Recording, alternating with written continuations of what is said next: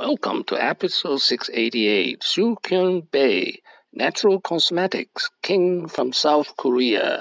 This is an outline of episode 688.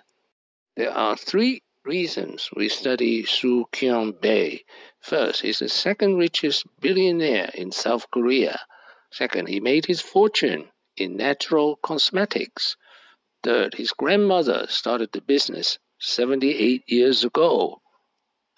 Let us meet Suh Kyung-bae. The US has been a tough market for you. I understand it took you about 11 years to make a profit in this particular market. What are you doing to appeal to the wider non-Asian consumer in the US, a market where your brands are little known and the culture completely different?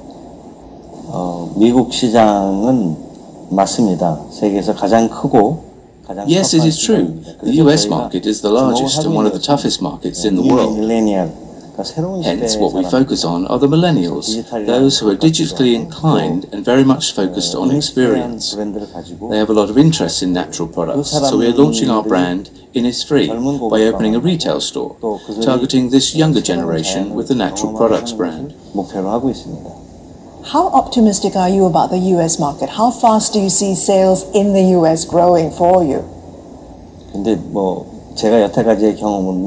From my experience, unless you're actually in the market, it's very difficult to predict. The US market is very large, with great possibilities and new potentials. So, if there's another opportunity to share with you in the future, I would gladly tell you how we have done it. Our company is operating in the Korean market. He was born to a very wealthy family in Seoul. His father, Suh Sun-hwa, founded a company that grew into a conglomerate with branches in cosmetics, chemicals, constructions, and even baseball.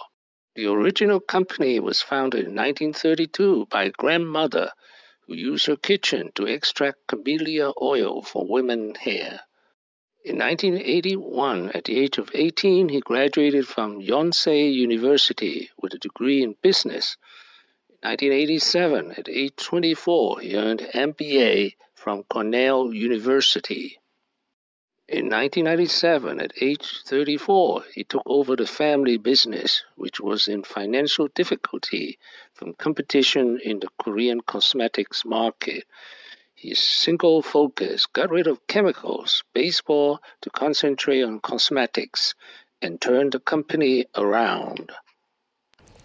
The chairman of Korea's largest cosmetic maker, Amore Pacific Group, has become the country's second richest man in stock value. In the Bloomberg Billionaire Index released on Thursday, Suh Kyung-bae took the spot from vice chairman of tech giant Samsung Electronics, Lee Jae-yong. In 2010, Amore Pacific is the world's seventh largest cosmetic firm and employs more than 13,000 employees worldwide.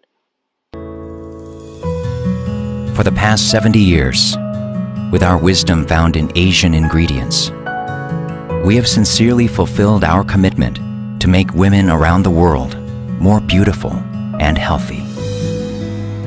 Our exceptional insights have led us to discover the vitality of nature that others could not see. We pioneered the Asian beauty that pursues harmony of inner and outer beauty. That is why we are recognized as one of the most innovative companies of all time. The secret of his success, innovation. His most famous innovation was Cushion Compact in 2008. The time is 2008. Location Seoul. Dramas, movies, and K-pop spread around the world as if they've been waiting their turn.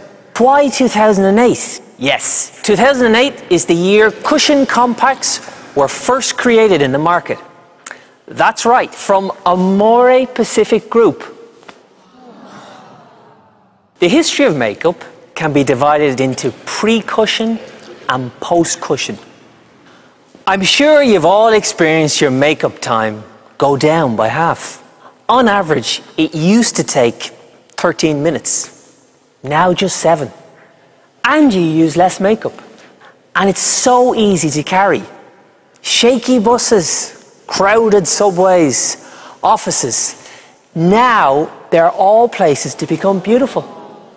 What's even more amazing is the 81% repurchase rate.